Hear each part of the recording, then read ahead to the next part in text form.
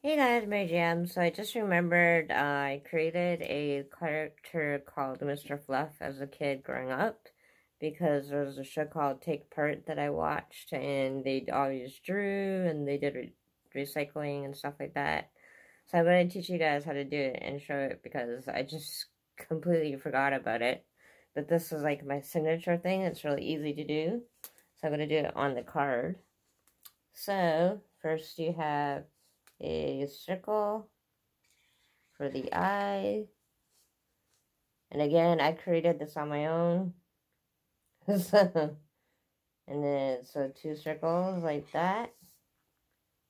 And then small little circles for like the eyes in between. And then it has a big nose. And you circle that in. And then you just do like 2 lines up here, like eyebrows and a happy face. And then this is where the fluff parts comes. So you just draw lines coming out of the sides. It's kind of hard to do it and show you guys at the same time. But I made this like when I was 6 or 7 years old. And I completely forgot about him. But I think I also created him because I was picked on a lot in school. So I would always draw. And so I created this guy. Because he kind of like made me feel better. He's kind of like a porcupine in a way. And then I just do a line and then 2 lines on the side. And then on the other side, line, 2 lines on the side. And then that's his hands. And then the feet. Same thing, 1 line down and then 2 there. And then 1 line down and 2 there. And I created this guy.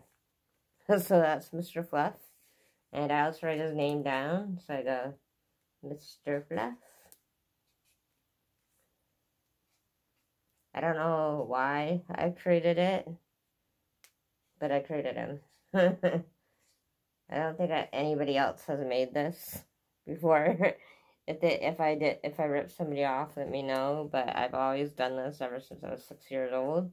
So yeah, if you guys want something easy to draw, this is my creation, Mr. Fluff. And he's like my best friend, so it's funny how I just remembered him while I was doing the Christmas things.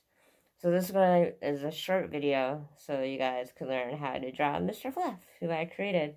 And then if you want, you could always add in extra lines, which I do. And you can make him bigger or smaller.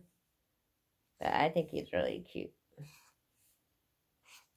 And I think I'm going to draw him and put him up on the wall. Because I completely forgot about him. I think it's funny that I called him Mr. Fluff. To me, he kind of looks like a porcupine.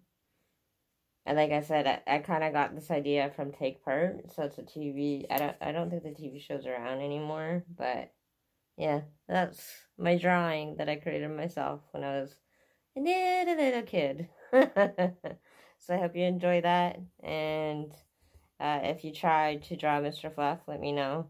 But it's pretty cute and pretty easy. So I like his big nose. So yeah, now I gotta get back to rapping here on Phantom Stories.